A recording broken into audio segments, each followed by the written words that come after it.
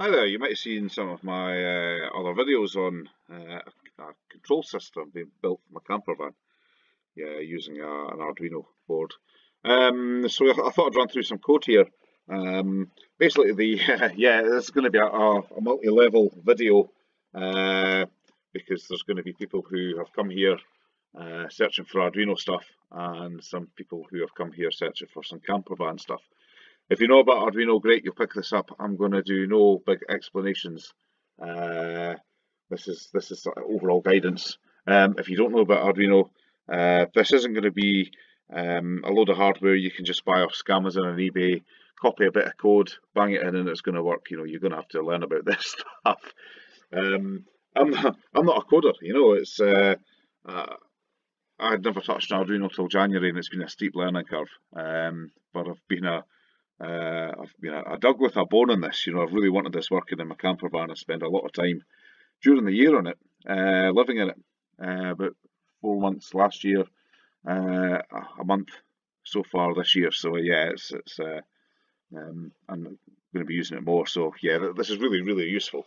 Having a display that you can read temperatures and monitor things and control things, you know, absolutely phenomenal. Anyway, so I thought I'd go through a bit of the code. Quick recap of the hardware I've got. I've got an Arduino Mega, which is basically taking temperature readings from various points around the van. I'm using voltage dividers to take various voltage measurements of batteries, etc. Measuring water tank levels, and I've also got an I2C relay board.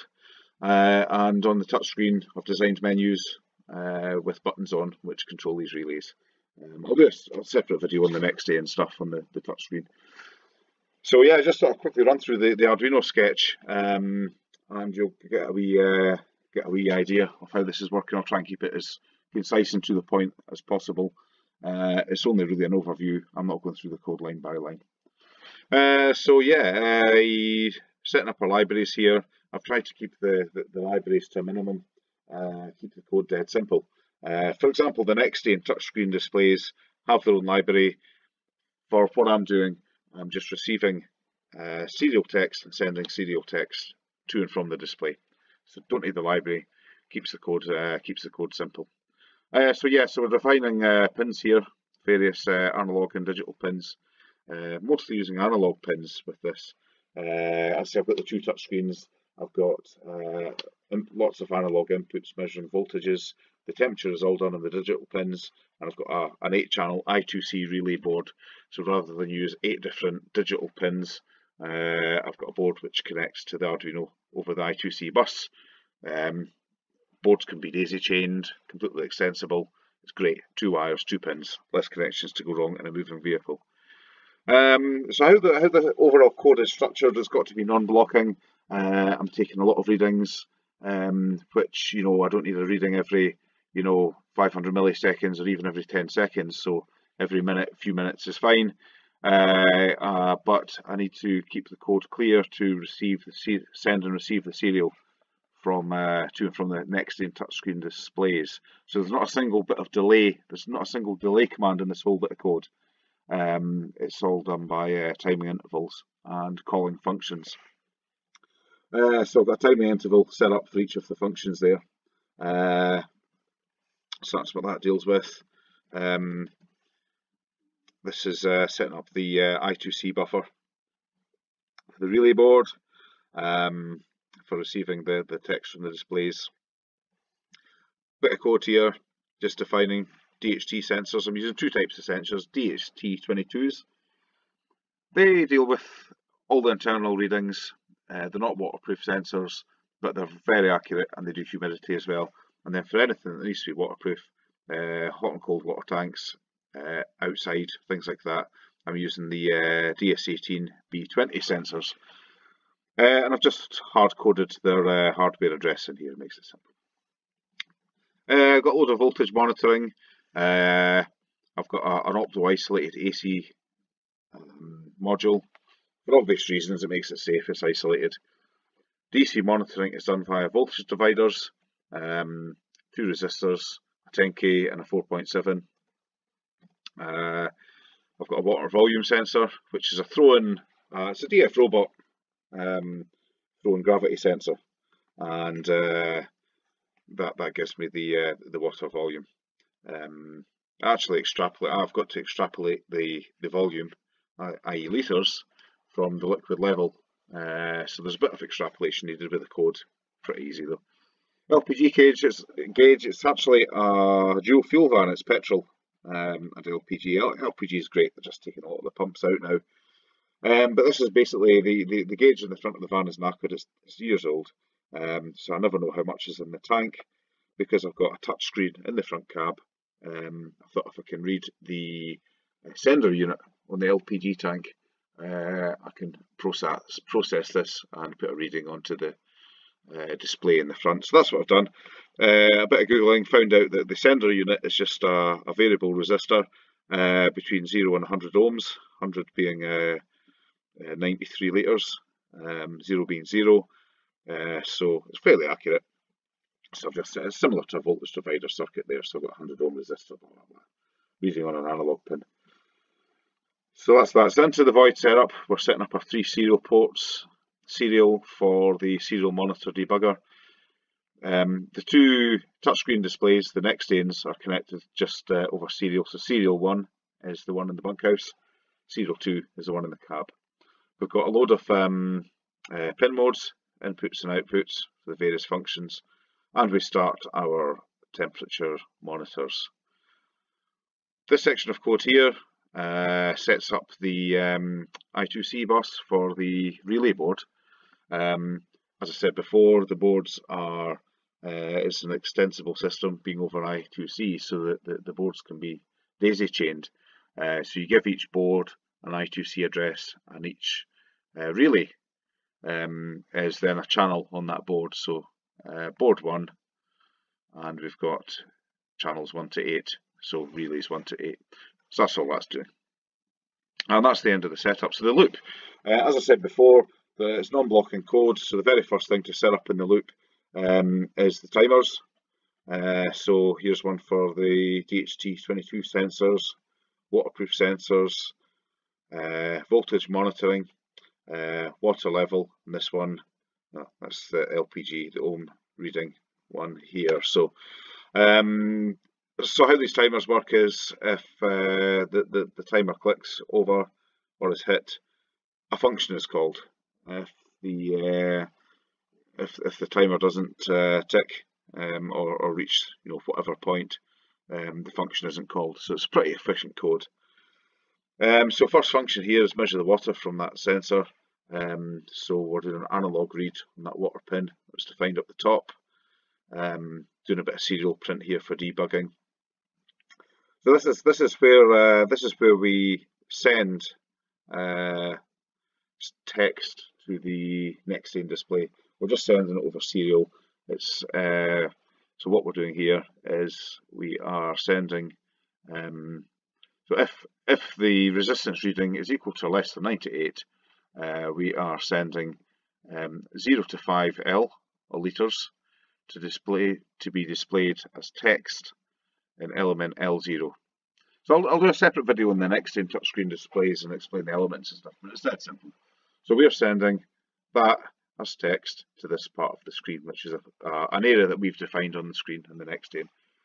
I'm also, because this is water levels, I'm defining the colour of that little text block on the next lane display. I'm changing the colour, so red, amber, green, depends on how full it is. So again, using if statements here, if the voltage is higher than 99, change the colour to, that'll be amber. If the reading is more than 102, change it to this. Send this to there as text and change the background colour of the text box there. So you get the idea of that. Most of that works the same. Here's the function for DC volts. So again, that only gets called when the timer hits that point. Same with main battery. So here's the voltage divider code here and calculation, and it outputs as millivolts out, or MV underscore A.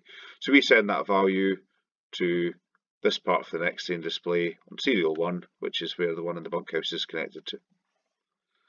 Dead simple. And then again, traffic light system, we're changing the background colour of V1 depending on the value there. If you want to learn, if you want to learn how to use the next in displays with Arduino without using the Arduino library, there's cheap controls to. They've got a great channel online on YouTube, and these guys are experts. You know, they do all they're proper math magicians. They understand the next in code, which is a variation of C++, I believe, very badly implemented.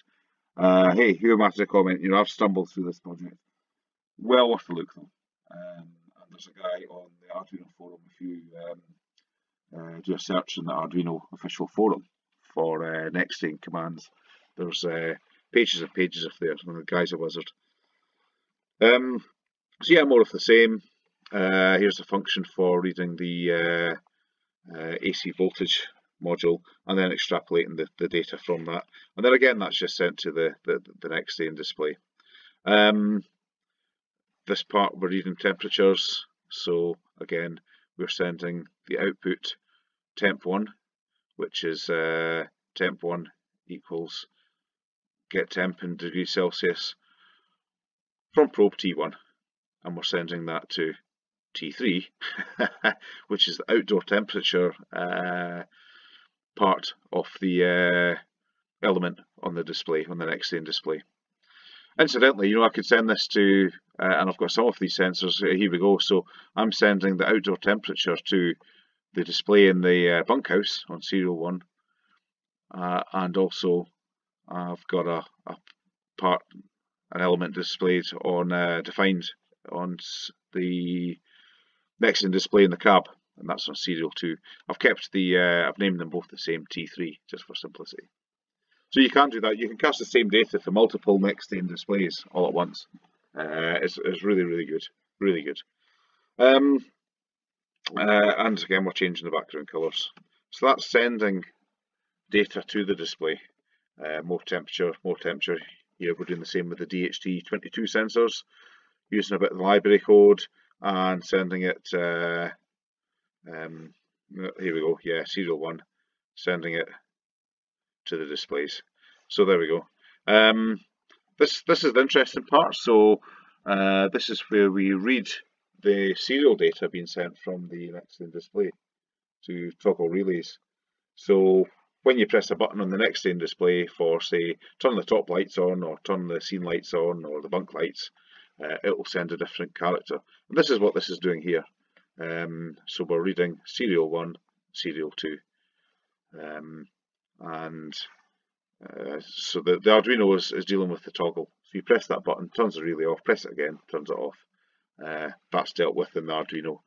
All the next in display is doing is every time you press that button, it sends a character. So in this case, this is for the top lights, and if data from the display equals a character lowercase c, and if the top light status is 0, change it to 1, and send the on command to board 1, channel 2, or relay 2. So you can see here it's doing, we're doing the same for main light, same routine. All we're doing is defining a different character coming from the next in display. So in this case it's a D, controlling the main light, toggling the status, turning on relay 3 on the board, doing a serial print main on. So yeah, and then, you know, more of the same all the way down there.